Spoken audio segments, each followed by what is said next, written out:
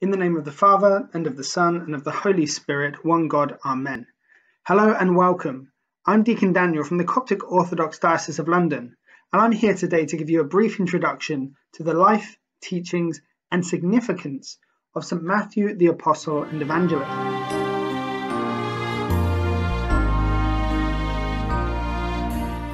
Now, St. Matthew the Apostle is, of course, one of the four Gospel writers. And it's through his Gospel that we understand much about the life and teachings of our Lord during his earthly ministry. And though this specific part of his life and his influence is known about, the depth and importance of his life, his writing style, and also his influence are not often engaged in significantly to appreciate the wonderful example that he sets for us. So let's see what we know about him. Well, from the Gospels and wider church tradition, we know some details about the early life of St. Matthew. We know that he was born in Nazareth and lived in Capernaum, as we know that Christ, of course, travelled there when he met Levi the tax collector. Now, that's another important point. We understand and know that he went by the name Levi before, of course, Christ gave him the name of Matthew.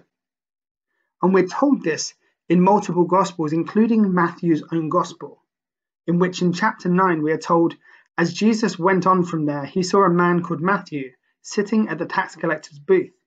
"Follow me," he told him. And Matthew got up and followed him. Now, both in the context and in the wider Christian faith, this is important, because at the time tax collectors were social outcasts due to their association with the Roman occupation and their habit of stealing from others through taking more than was required for tax.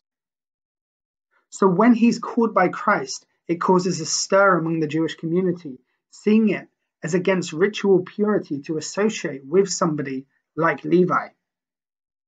Therefore, Christ sharing a meal with him was seen as outright against this Jewish law, to which Christ, of course, reminds them that his mission is to call sinners to repentance.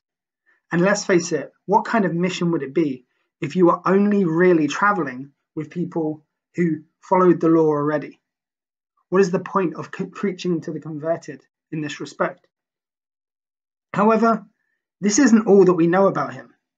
We know that he went on to become one of Jesus's greatest disciples, promising to give back fourfold what he took as a tax collector, and also giving up his belongings as Christ had taught them to do.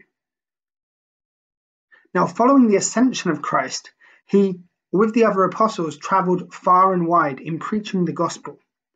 And it's noted that he travelled to Palestine, to Tyre, to Sidon, and also as far as Ethiopia, where we gain more details regarding his life and his mission. So what happened in Ethiopia?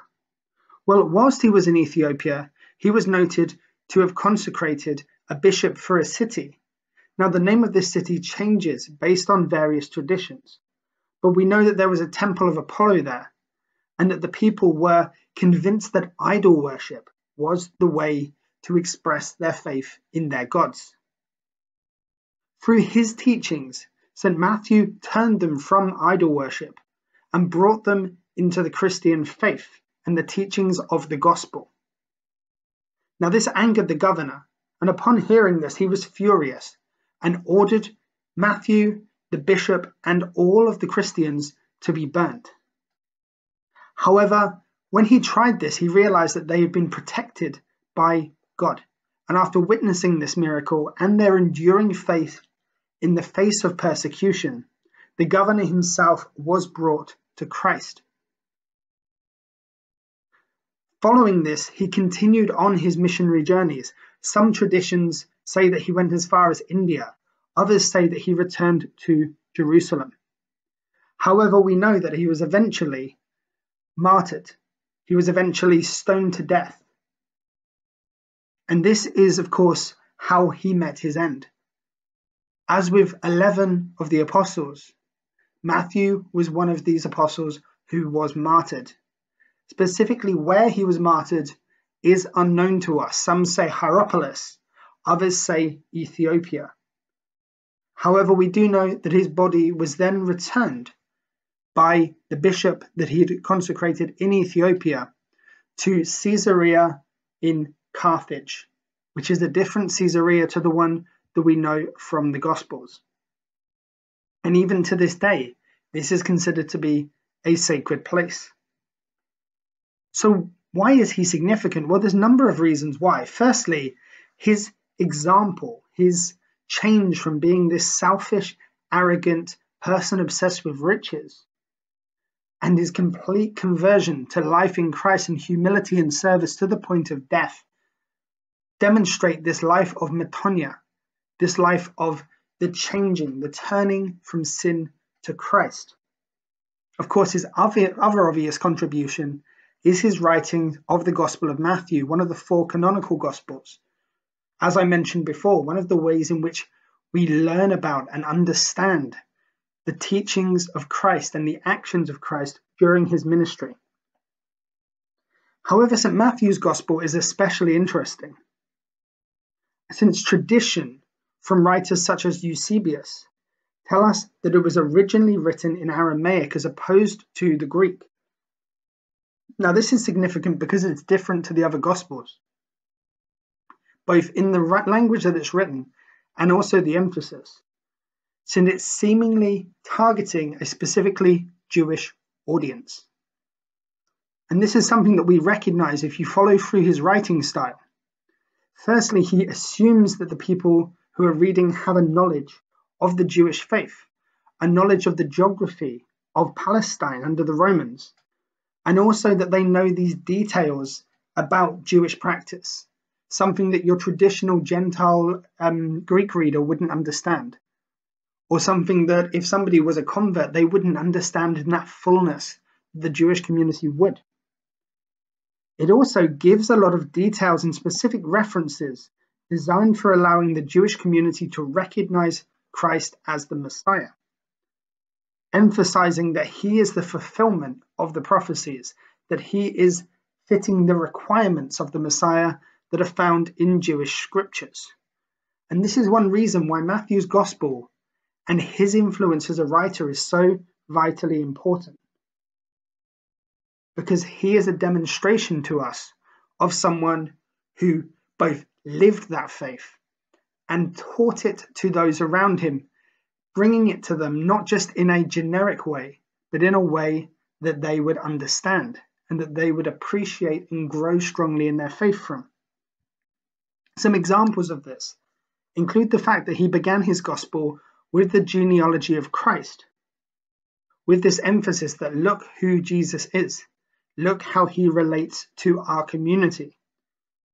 And also, of course, this connection to the house of David, emphasizing his fulfillment of Scripture.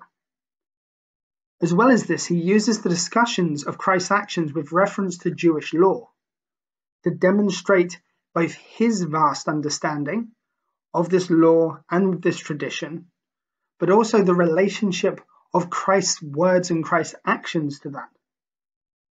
Again, drawing them in to this idea that Christ is the Messiah, that Christ has a place within their tradition rather than simply outside of it.